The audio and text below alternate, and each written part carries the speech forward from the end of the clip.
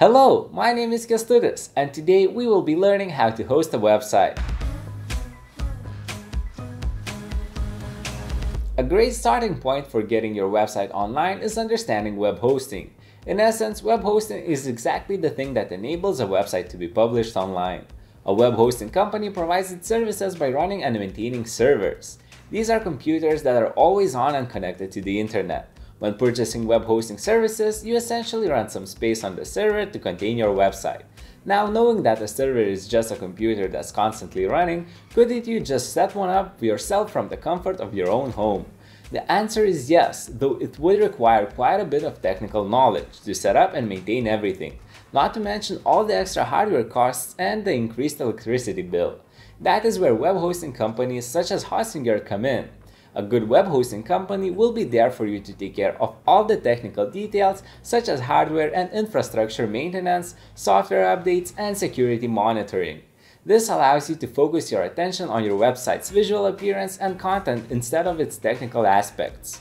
So adding everything up, going with a web hosting company is more often than not the more cost-effective option to bring your website online, especially considering the extra benefits that you get with a good host, such as having access to round-the-clock customer assistance and useful web design and maintenance content.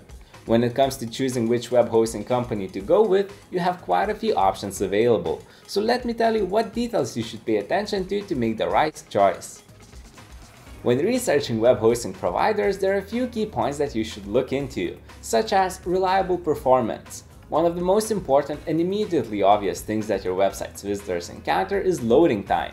If your website is not loading fast and you're trying to sell something on it, there's a high chance that it will hurt your conversion rate. Furthermore, good website performance is essential for your search engine optimization. For example, Google tends to rank well-performing websites higher on their search results, and better rankings are one of the best ways of increasing organic traffic to your website. One of the better ways to check if your web host offers reliable performance is to see whether they provide some sort of an uptime guarantee. You can also use website speed testing tools such as GTmetrix, as they provide an in-depth look into the website's performance. Guaranteed security.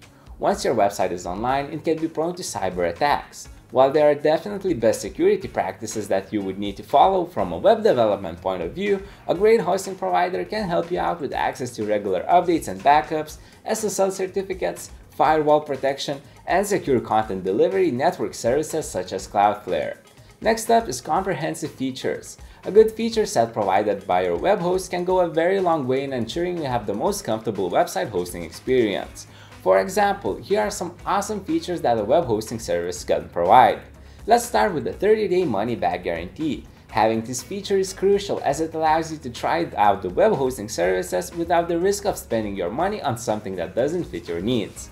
Other super useful features include free website transfers, domain name registration, email hosting, automated website backups, and software integrations with various content management systems such as WordPress. Let's continue to user experience. There's a really high chance that you will constantly be interacting with your web hosting provider's control panel to manage your website. That is exactly why it is so important that it's well designed and easy to use. Look for a demo version of the control panel that the host provides so that you can have a first-hand experience of how everything feels. Value for money. In addition to web hosting services, there are other expenses that can come up when it comes to getting your website online. A good example of this is domain name registration, SSL certificates, email services, and backups. Checking if these are already included in the hosting package or if they come with an additional expense is the best way to ensure that you're getting a good deal. A telltale sign of a good deal is 24/7 customer support. You never know when your website could run into a critical issue, and having round-the-clock customer support to have your back is a surefire way you can sort it out as soon as possible. Support resources that you should look into are active customer assistance channels, tutorials, and even a live chat feature. Once you have all of these bases covered, scalability is another thing that you should take into consideration. A successful web project will grow over time, and as such you can expect it to require more web hosting resources further down the line. A scalable web host service will allow for sustainable long-term growth, as these resources can be upgraded gradually as your website grows larger.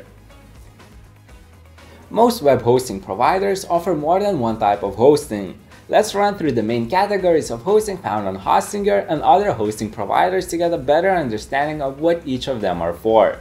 One of the most popular options is shared hosting. With shared hosting, your website essentially shares the resources of the server with websites hosted by other people.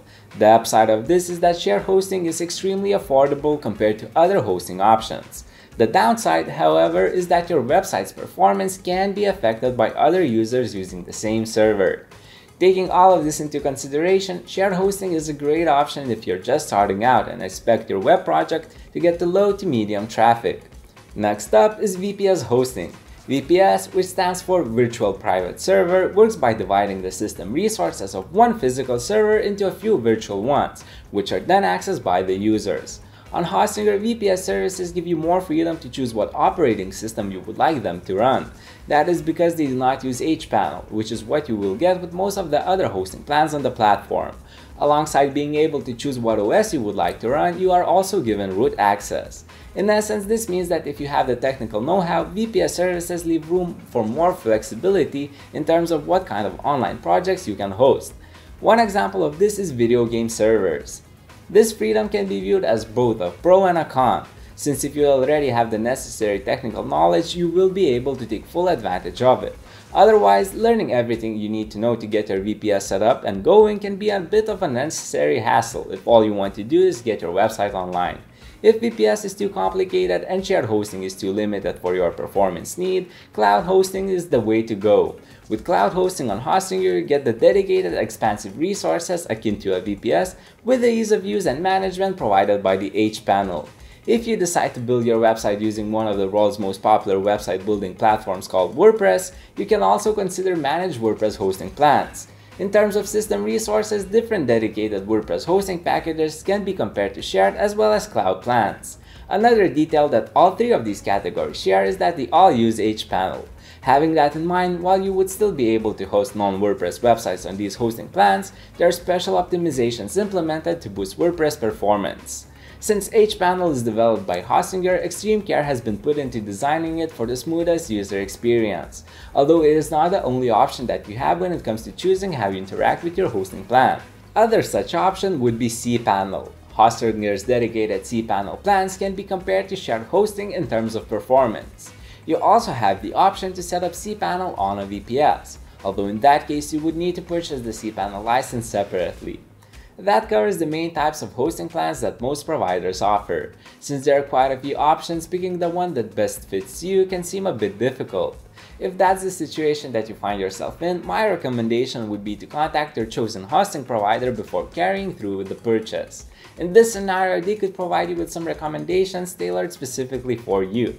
Having so many options is another reason why the 30-day money-back guarantee is so important, as it eliminates the risk of being stuck with a hosting plan that doesn't suit your needs. Once you have an active hosting plan, the next step of getting your website online is acquiring a domain name. A domain name is what you type in your browser's address bar when you want to visit a website. A unique domain name is required for every website, and having one that's catchy and easy to remember is a key factor in your website's growth. You will not be able to change your domain name after you register it, so let me share with you some tips and tricks to get the best name for your website.